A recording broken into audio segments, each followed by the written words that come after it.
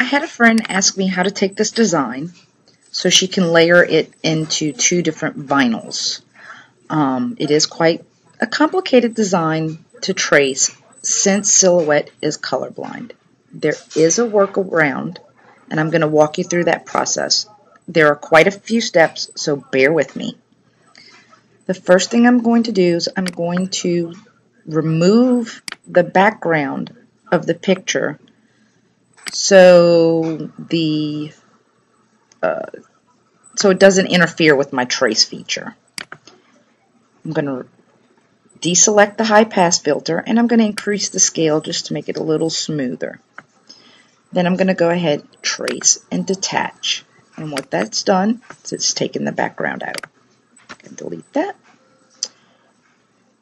Now we're going to go through this process again. We're going to grab the black, and this basically will be her first layer of vinyl.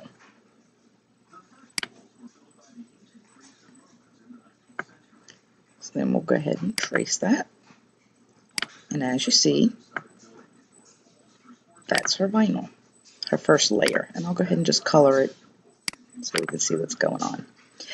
Now, in order to separate the chevrons from the black outline, I want to make that a little bit larger as to cover the entire black portion of the picture. So I'm going to take this selection here. I'm going to go to my offset, and I'm going to offset the design and make it a little larger. Now, for my taste, that's a little bit too large. So I'm going to go ahead and scale it down just a little until I'm happy with the size.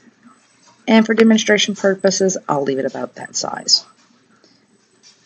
Now, I want to take out the bow.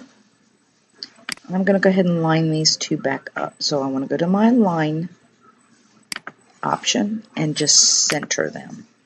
Now, let me go back because we need to color this bow here so the trace feature can detect it, because at this point it's not detectable. So we'll go ahead and fill it. Okay. Now we'll go back to the trace. I need to align it again. Now the thing to keep in mind is this black picture, the outline needs to be on top of the picture in order for this to work. So we're going to go to our modify, and we're going to subtract, and what this is going to do is going to subtract the thinner black outline of the original picture. So we want to go to subtract, and that should have taken it away. At this point, it's still not a cuttable design, the chevrons. So we're going to go ahead and do that portion of this now. We need to go back to our trace feature, and we're going to go ahead and trace the picture again. Now we want to adjust the high pass filter so it sees the pink chevron portions. And from there we want to hit the trace button. And this is going to separate this, so you may pull all different pieces, but the cutout will be all one piece. I'll go ahead and get rid of this because I don't need it anymore. Let me just fill this for demonstration purposes. So then I'll take the outline. This would be her second color of vinyl, and this would be her first color of vinyl.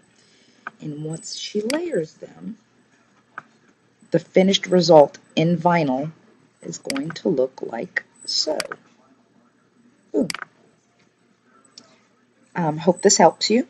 Please feel free to contact me with any questions. You can private message me. And y'all have a great day.